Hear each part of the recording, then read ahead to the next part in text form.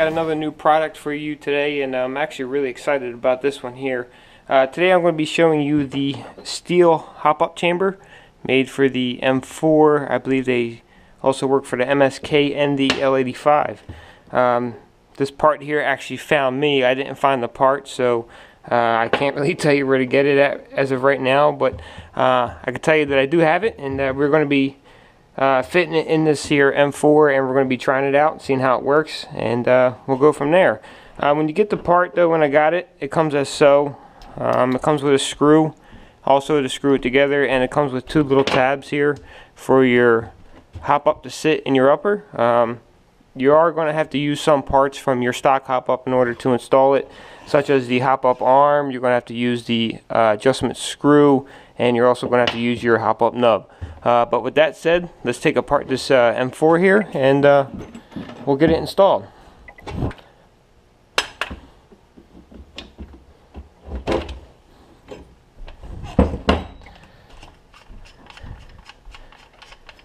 Now this here is the Tech steel barrel. It's the only thing that's upgraded on this rifle. Everything else is stock.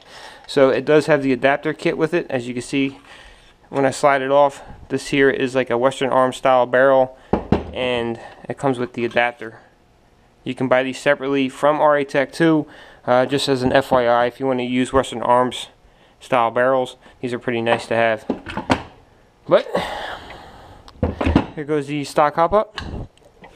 Right here, it's a little loose in there, so it's a good thing I did take it out. But let's get this thing disassembled.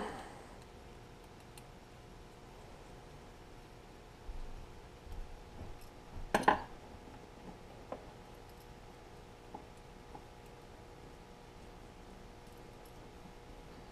so. Now you're going to be using parts from this, such as your hop-up adjustment arm and the nub right here. So make sure that you keep them when this part does come out.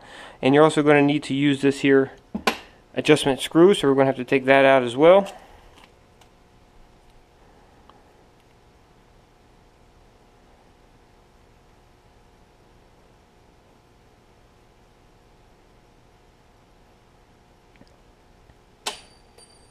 Drop that down. I'll have to pick that up.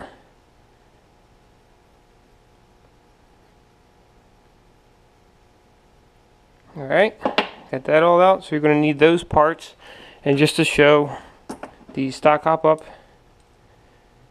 nub here is steel on the stock unit, but the unit itself is not. On the new one, it's completely steel, like so, and so are the nubs. Alright, now let's put this bad boy together.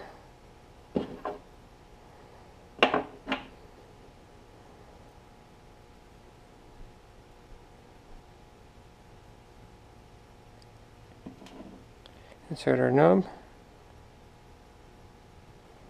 like so. Put our barrel and rubber in there, sitting good, and screw it together.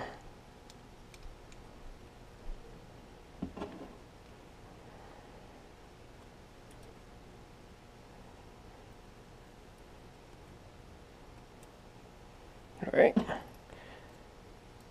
tighten her down. Like so. Seems to be tight in there. Seems to have a nice fit. We're going to put our adjustment screw in now.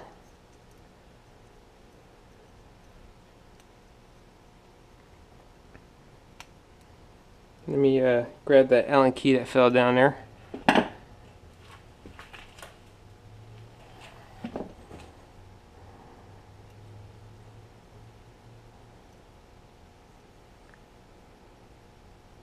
And I can feel it adjusting now, so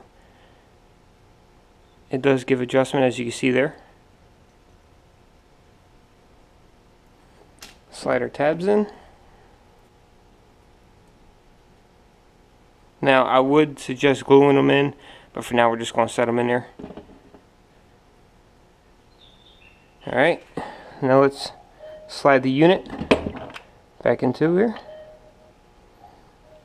Okay, seems like it is a tight fit. Alright, it's going in pretty good here.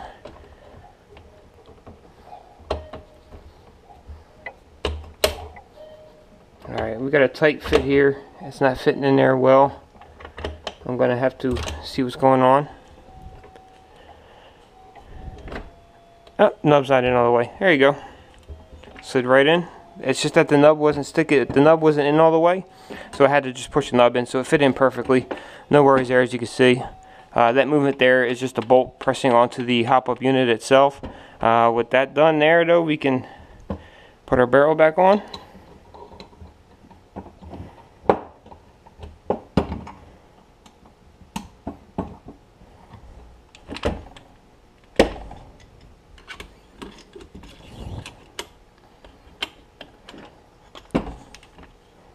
So, and screw our delta ring back on. Now I'm going to be testing this outside. I'm going to be shooting a couple rounds through it here, and we're going to be seeing how it works with the aluminum nozzle as well.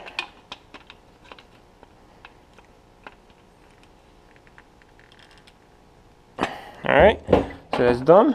Let's see. Seems to be racking fine and sitting in there alright. So basically what we're going to do now is we're going to take it outside, we're going to put some rounds through it here and see what she does. Alright there, YouTube. As you can see here, we have the M4 out here, and we do have the steel hop-up unit there installed, along with the stock bolt here with the stock nozzle. Basically we're going to run a couple rounds through this, and then we're going to swap over to the aluminum nozzle and see how that does. What we're going to be looking for here is double feeds, misfeeds, jams, things of that nature with the hop-up unit. So with that said, let's put a mag in it and see what she does. So my first. Full auto. And she seemed to do well on that one. Put another mag through.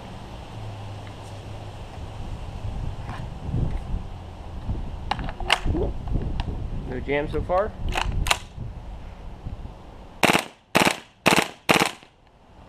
Oh, got a jam? Nope.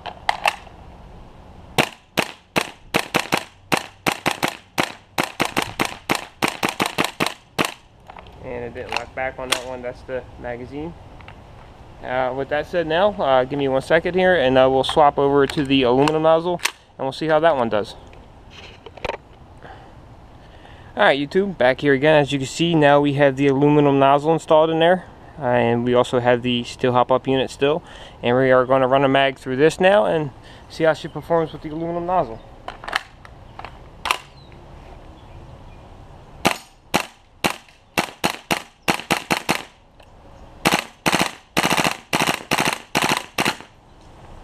Seems to be working good. All is well. Seems to be performing well.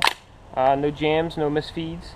Had one magazine not locked back, but that's because of the activator on the magazine. But other than that, what we'll do now is we'll go back inside and we'll do some comparisons and finish up the video. Alright there YouTube, before I give my final thoughts, I'd just like to say how excited I was to test this. This thing here is sweet. Especially with steel bolts and everything. You're not going to have to worry about your stock units mushrooming anymore if you were to grab this part here. I don't know when they're going to be released, and I don't know exactly how much they're going to cost, but when they are released, I guarantee you, you're going to be a happy person if you pick one of these bad boys up.